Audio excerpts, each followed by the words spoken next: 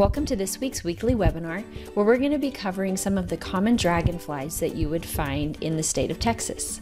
My name is Molly Keck, and I am an entomologist with the Texas A&M AgriLife Extension Service in Bexar County. So before we get started, I would like to let you know about a type of resource that is really excellent if you are into navigating and identifying some of the common dragonflies in Texas. And that is a field guide called Dragonflies of Texas. I have been able to find this field guide at H-E-B at the checkout line. You can find it at your local nursery a lot of times, and I'm sure you can find it online. I'm sure you can find it through Amazon, but it's a fabulous resource that provides a good pictorial key of some of our common dragonflies and shows you the difference between the males and the females, and also shows you where you can find them, what kind of habitats they have, and when you find them around in throughout Texas, what their seasonality is and when they're more common. If you look at where dragonflies fall in the grand scheme of living things, and especially within the group of insects, the class of insects, the order Odonata is what makes up all of our dragonflies and damselflies. And then in the suborder, we have Anisoptera, which are the dragonflies, and Zygoptera, which are the damselflies. And while we do have a good number of damselflies in Texas, I am really only going to be talking about dragonflies. But the biology of the dragonfly and damselfly is pretty similar. We know that dragonflies have evolved from a very ancient group of arthropods. They've been on the earth for a very long time, and their ancestors have been around for a very long time. We have good fossil records that do show and prove this. We believe that they existed on the earth, or at least their ancestors existed, about 325 million years ago. The difference between a dragonfly and a damselfly is the way that their body is shaped and also the way that they hold their wings. So a dragonfly, when it's at rest, will rest with its wings outstretched. A damselfly at rest will rest with its wings closed together over its back, folded over its back. The dragonfly is also quite a bit more bulky, and the damselfly is thinner, has a more slender body. And the way that the dragonfly holds its wings out, making it a much bigger object and easier type of prey to grab onto, tells us that it is an older organism than damselflies are. It's been on the earth longer. And so damselflies are believed to have evolved from a common ancestor later than the dragonflies did. They have the ability and the muscle to fold those wings over their body, and they become smaller, so they're less likely to be attacked and grabbed by a predator. But they do not have the ability to fold them totally flat against their back, like say a cockroach or beetles or other insects do.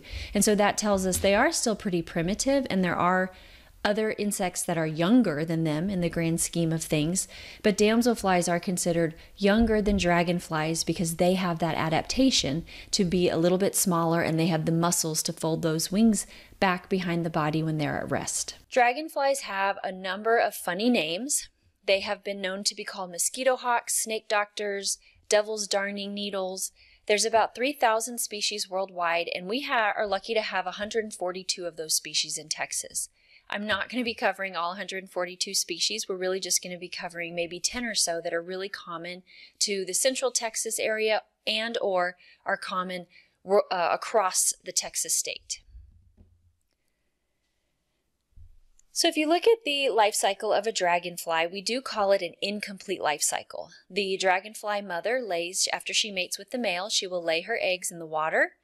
They will the eggs hatch and turn into something that we call naiads, which look very much like the adult but do not have wings and are found solely underneath the water. They're an aquatic organism, and then they'll climb out of the water and become the adult.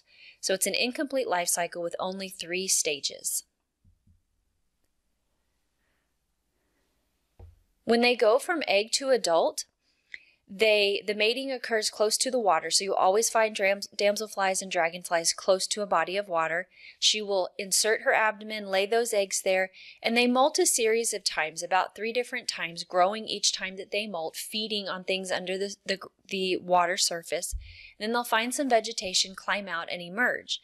So they really do most species prefer water that has a good amount of vegetation so that they are able to cling to it, to dry out, and then emerge as an adult. The babies are considered lie-in wait predators. Your damselfly is there on the left-hand side and the dragonfly is on the right-hand side. They can move through something called jet propulsion. So if they need to get away from a predator or something that is frightening them, they will actually fill their body full of water and push it out their rear end. And so they will jet propel themselves through the water to be able to move quite a bit faster than their prey is. And the way that they copulate is really kind of unique. Dragonflies and damselflies will actually the male grabs onto the female by the back of her head, and if she accepts the male, then she will lift the tip of her abdomen up to the base of the abdomen of the male, and that's where copulation occurs. So you have probably seen this quite often when you've been on a lake or you've been close to any body of water, because they will fly during their copulation also. So the male end and the female end are actually located in two different spots on each species respectively. The dragonfly diet is mainly meat. That's really all that they eat. They are not herbivores in any way. They are carnivores, and they will feed on other insects. They are also known to feed on other little vertebrates, like the naiad there is feeding on a fish under the water. And they feed on all sorts of stuff. They do not only feed on harmful insects. They like to feed on anything that they can catch on the fly, so mosquitoes can be a good part of their diet since they're also located close to water. But they're also known to feed on things like monarch butterflies or other beneficial insects, maybe bumblebees. They're not really specific about what they feed on, but that is still okay. There's still a need for predators in the environment, even if they're feeding on something that we consider to be beneficial. They're still helping keep the insect population in check.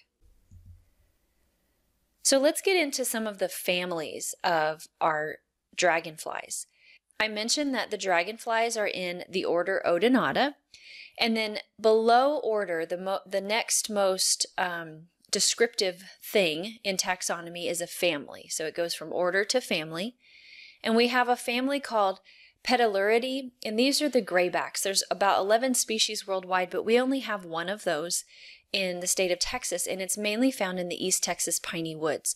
So they really like seeps in deciduous forests. And if you think about it, the piney woods in East Texas are really where we have the most deciduous type forests. We don't see that kind of stuff in West Texas or even Central Texas. So this is a very old ancient dragonfly family, kind of very pretty, gray and black in color. All of our dragonflies can be very colorful and very interesting to look at. But after they die, they'll just turn dark. They kind of lose that pretty color to them. So a lot of people like to take pictures of dragonflies as opposed to collecting them, because in the end, they all pretty much look the same. The darner dragonflies, which are a very common and kind of widespread, a large group of dragonflies, are in the order Odonata, of course, but the family Achinidae. And one of the ways that we identify dragonflies families from other families is we look at the veins and the shape that the veins make in the wings. So if you look at the dragonfly's wings here, they have this triangle in the front wing and in the hind wing, and the fact that those are similar size to one another tells you that they're in this order Achinidae. But also you can look at the eyes. The eyes will touch from the tip of the eye close to the mouth to nearly the back of the head. So that's characteristic of our darners. These are the largest and the most powerful dragonflies. We have some that will migrate. They're very, very strong flyers, and they're very, very large in size. The green darner is one of those that does migrate. They prefer to live in still waters and temporary pools. And they're a green color. The males almost always have a prettier coloration to them than the females do. The males are more green, and the females, if you were to collect one, definitely has more of a blue coloration to it. Each fall and spring, though, they will fly across the United States as far as 900 miles on a migration pattern. So we see these guys around this time of year in September, October, and also November, and they're migrating through. While we do have this species, if you notice from the map, in the majority of Texas, the majority of the year, we will see an increase in activity in the summertime and then also again in the fall time. So if you go outside and you're noticing a lot of dragonflies flying around, you're probably seeing these green darners. Another really pretty one is called a blue-eyed darner, and this is found in West Texas and Northwest Texas. The blue-eyed darner is blue, has blue eyes, and the whole body is pretty much blue. Female is not quite as blue and striking, but still does have that color pattern. And then there's a swamp darner, which is found in Quanah to Corpus Christi. So it's not found throughout the state of Texas, but it's found in areas obviously based by the name that are more swampy.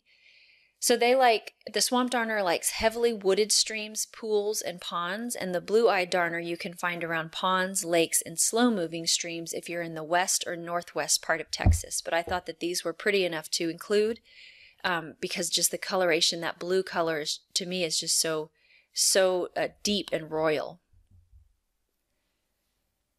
Another family of dragonflies are the Gomphidae family, and these are our clubtails. So many of the clubtails will have a club at the end of their abdomen, but not every species necessarily does. So what we're looking at here is that the fore and the hind wing triangles are also similar in size, but they're larger than we saw in the Aeschydes.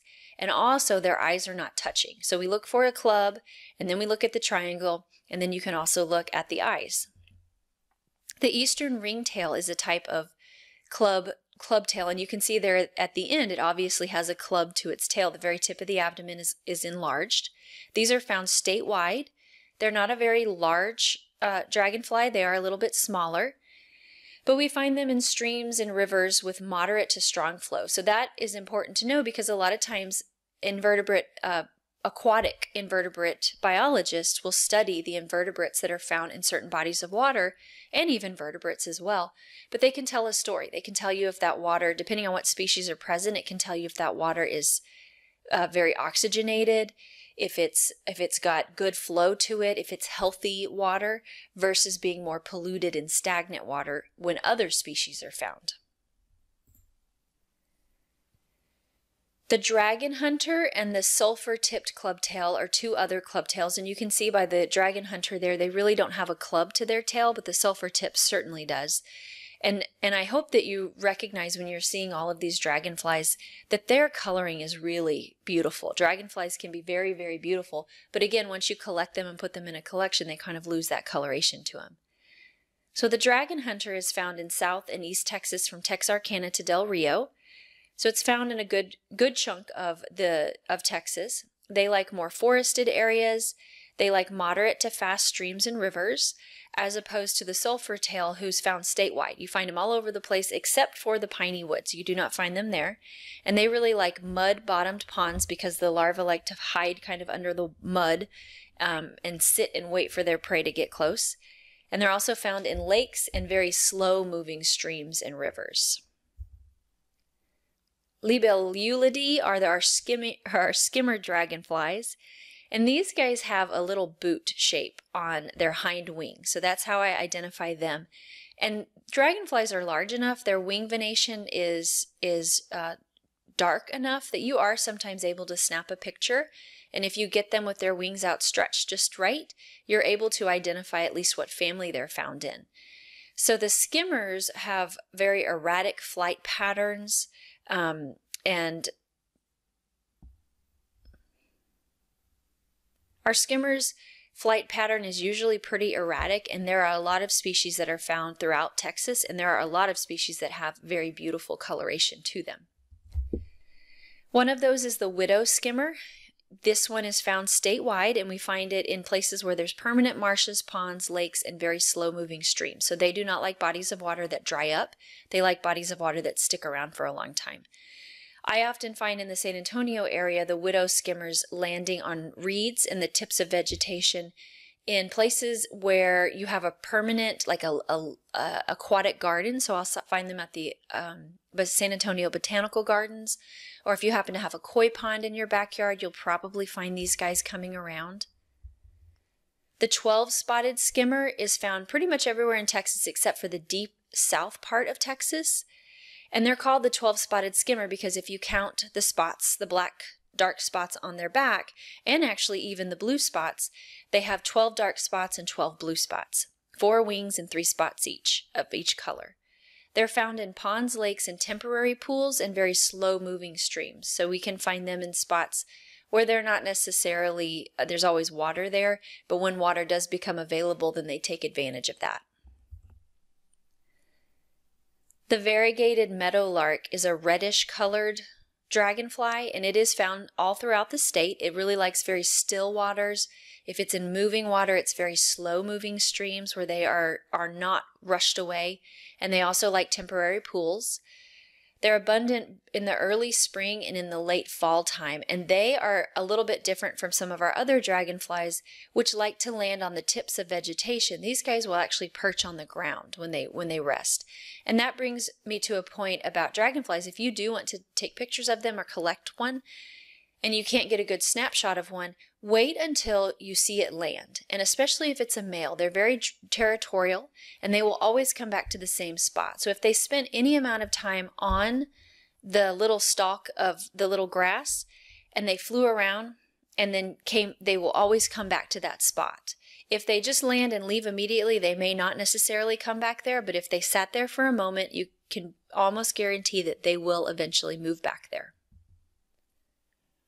A roseate skimmer is a very beautiful looking dragonfly. The males are very rose-colored, very pink.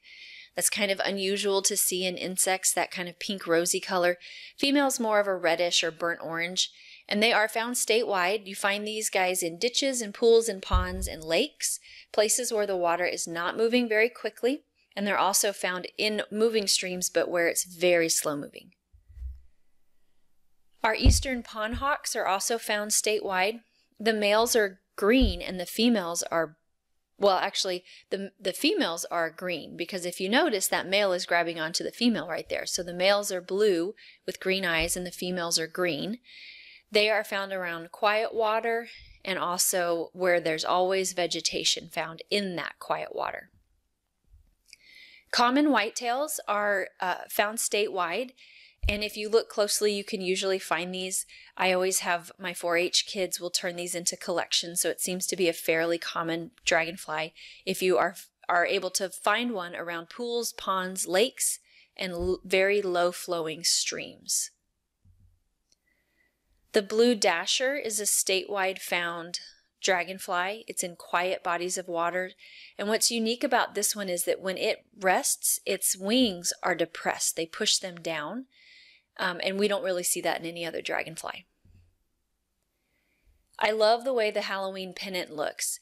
It's found in most of Texas, but not in the Big Bend area, but I figured that it's October right now, and it's an appropriate time to kind of talk about Halloween, and they definitely have a fall or a Halloween coloration to them.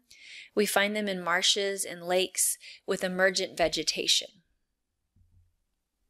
The red saddlebag is another statewide dragonfly that is pretty common. If you find a red dragonfly, most likely it's the red saddlebag that you're catching or that you're spotting. And we find them in pools, ponds, lakes, and slow-moving streams. But we will have fall swarms of these guys. So if it's fall time and you're seeing a red-colored dragonfly, that it's almost 100% guaranteed that you're looking at a red saddlebag. Thank you for joining me for this week's weekly webinar. I hope you have gained an appreciation now for dragonflies. Certainly notice how beautiful and colorful that they can be. There's something that certainly most people can live with dragonflies. Most people do not have an issue with them. So I hope that now you can get out there and do some dragonfly watching and see if you can spot some unusual species in your backyard. My name is Molly Keck and I am with the Texas A&M AgriLife Extension Service.